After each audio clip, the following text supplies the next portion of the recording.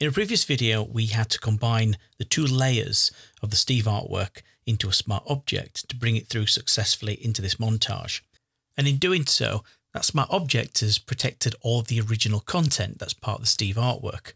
And you can see here the symbol for smart object tells us that as well. Let me show you what would happen if we didn't have that as a smart object. I'm going to make the layers panel a little bit taller. I'll click on that layer. And then I'm going to drag that layer down to the new symbol at the bottom. So your cursor's got to land right on that new symbol. And that creates a copy of that original layer. Now, I'm going to right click on that name and I'm going to choose rasterized layer. So that will remove all of its smart object superpowers. It just becomes a regular layer. I'm going to call that pixels and hit return.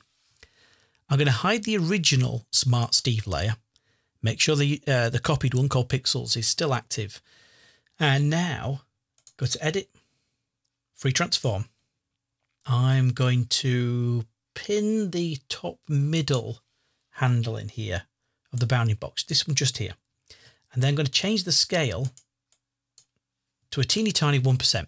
And there he is, whoa, in the sky, floating away at 1% of his original size.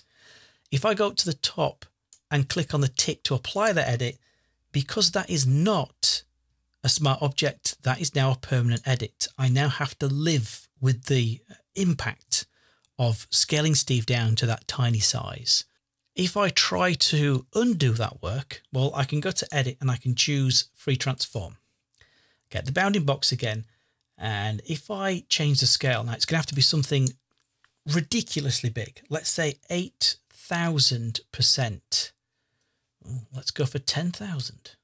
10,000 to make it look anything like the same sort of size as he originally was.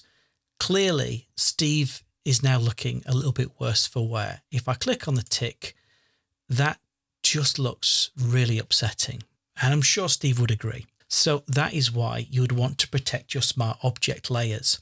When you have a layer that has been protected in a smart object, you can scale it down, scale it back up again. You do not lose the quality. It is stored inside of that smart object. So let's just get rid of Steve's pixelated doppelganger, turn on the original layer and repeat the same thing. Edit, Free Transform, change that to 1%, click on the tick, Edit, Free Transform. Notice here, the subtle clue is that it knows that it's 1% of its original size. But if I change that to 100, well, he goes back to the size that he was when he originally imported into the document. All that is still there. It's locked inside of the smart object. Now, I think I set that to, what was it, 48%? Let's go 49. I'm feeling risky. And then click on the tick. I can always make sure I've got my move tool active and then just move Steve a little bit into position. So there, happy with that.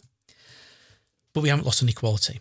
So if you do need, or you believe you need to edit your Photoshop layouts and juxtapose things a little bit, every time you make an edit, you will lose a little bit of quality. But if it's in a smart object, it is protected. So that's one of the uses for it.